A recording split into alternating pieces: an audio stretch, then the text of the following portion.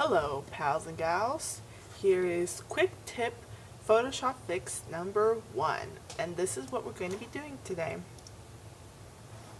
This lovely picture, or this particular quick tip, is about making teeth and eyes brighter.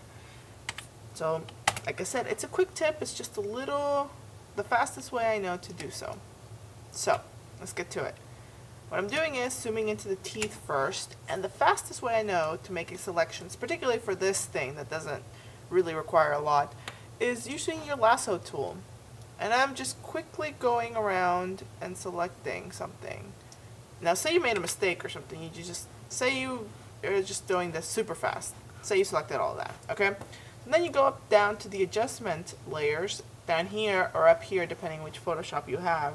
I'm going down here. And selecting hue and saturation.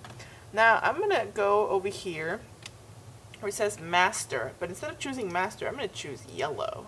Okay? And what that does is select only my pixels that are yellow in my selection that I've made around the teeth. So now I'm going to bring down the saturation pretty far. I mean all the way down really. And I'm going to bring the lightness up just a tiny bit. Now if you notice, the selection was pretty high up, so now you get this color distortion up here, but we're going to fix that. Because see, what happens is that now we have a mask on your layers palette from what the hue and saturation was. And this is what your mask kind of looks like. Maybe not. There we go. It looks like that, which is the selection that you have made. Okay? So now what we're going to do is fix that selection.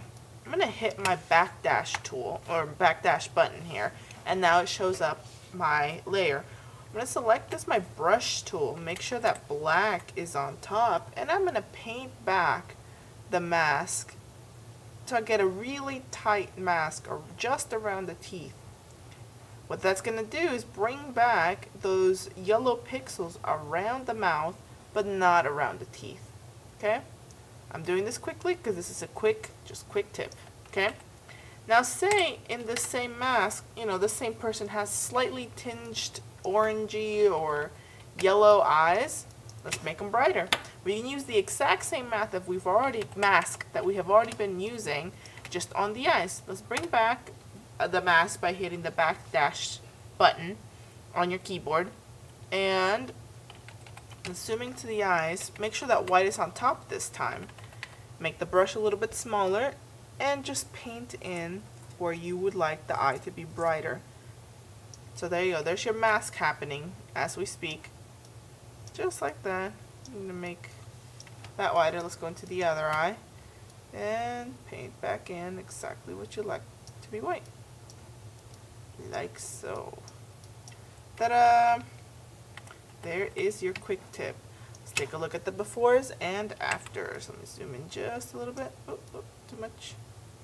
Too much. Darn you. Here we go. Okay. Before, after. Before, after.